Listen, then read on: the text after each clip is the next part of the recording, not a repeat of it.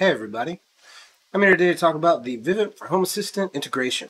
One of the really cool things with this integration is that it allows you to take in different devices, sensors from your Vivint installation that you have at home, pull them into HomeAssistant just like you would any other device or entity. So that allows you to build different custom automations or scripts that you can use with Vivint systems just like you would any other, say like camera or door sensor.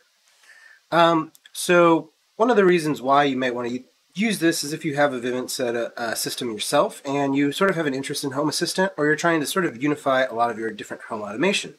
Another big reason, and the primary reason why I sought out this integration, is because it gives you a closer connection to a lot of the Vivint services and hardware, which is typically kind of closed off to you as a Vivint user. So one of the things that this really powerful integration allows us to do is to derive the RTSP streams of the security cameras of your Vivint setup. And one of the things that you can do with that information is you can then bring that into a third-party NVR solution like Frigate for HomeAssistant, and then you can run AI-based object detection on your camera feeds. So we're not going to go into how to set it up in other NVRs or anything like that. The purpose of this tutorial is just to really go over where you find this integration, how you would add it into HomeAssistant, and then how you would use it and what it looks like once it's set up. So let's do that.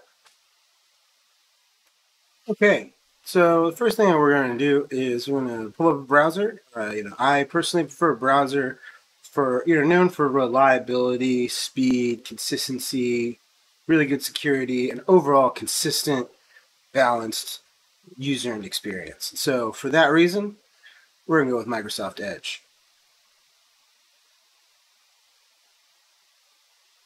Of course, even now all the windows disappear, right when I need it.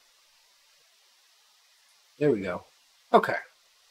So here we have HomeAssistant here. This is a very basic installation of HomeAssistant. Not really added anything to this besides, just a little bit of the little terminal, and then I added HACS, the HomeAssistant Community Store.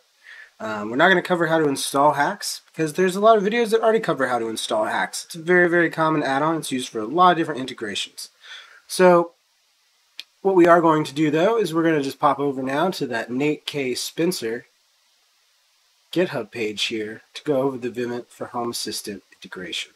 So you can see right here, we got some handy step-by-step instructions on how we can add this as a custom repository into HACS, which will then allow us to install it as an integration in HomeAssistant. So we're going to go ahead, copy this here, move to HomeAssistant, click on HACS, we go to integrations, and we're going to go up here to custom repositories. See right here, I've already added my custom repository, the Vivint one, but how you would add it as a new user, so you would paste, and then for the category, you would just select integration and you would click add. Again, I've already done this, so I'm not going to do this here. But literally the only thing I haven't done is just click that add. Because if I do, I'm just going to get an error. So I'm going to close out of that. So that has been installed. Let's see if we can find it. Vivint shows up as an integration. We give us just the overview page that we saw before. So we're going to say install this repository in HACS. And yep, we don't want the beta version or anything like that. We just want the latest version, so we're just going to click install. Okay. So like every custom integration, you have to restart HomeAssistant now. We're going to do that, going over to configuration, and scrolling down towards the bottom until we see server controls. And then we're just going to restart the server. This doesn't take very long, but we'll just skip over it for now. Okay, back up and running now. Here we are, back on HomeAssistant. Let's just go down to HACS real quick, peek over to integrations. Sure enough, yep, Vivint's now installed as a custom repository in HACS, which means now we can go over to the main integrations page under configuration. We'll have a Vivint integration that we can add. Search for it. Here we go. Okay, so now you sign in. Don't really want my security system to get hacked. I hope you guys understand that. You know, I don't really want to step on any toes here or anything, but I do have to have, my own boundaries. My own personal limits of what I find to be acceptable in YouTube tutorial creation. Okay, so we are signed in now, and looky there.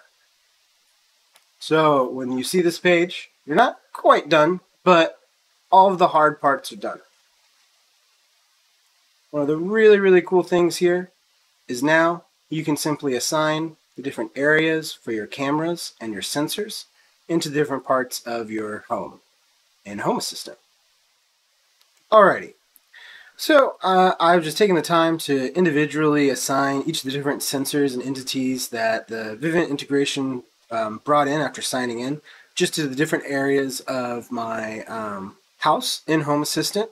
So you can see right here at the page, we've got the device overview and the entity overview. It's very, very common, as you can kind of see here, the overview page of all different integrations on HomeAssistant. But what's really interesting is if you head over to the overview page now that we have added this integration. So here we go. So let's expand this out a little bit here. Yeah, okay. Cool. So yeah, we got our different sensors down in the basement and the garage. We can see our different cameras here. Might take a few seconds to load, but yeah, there we go. That's the doorbell, so that's pretty cool. Yeah. So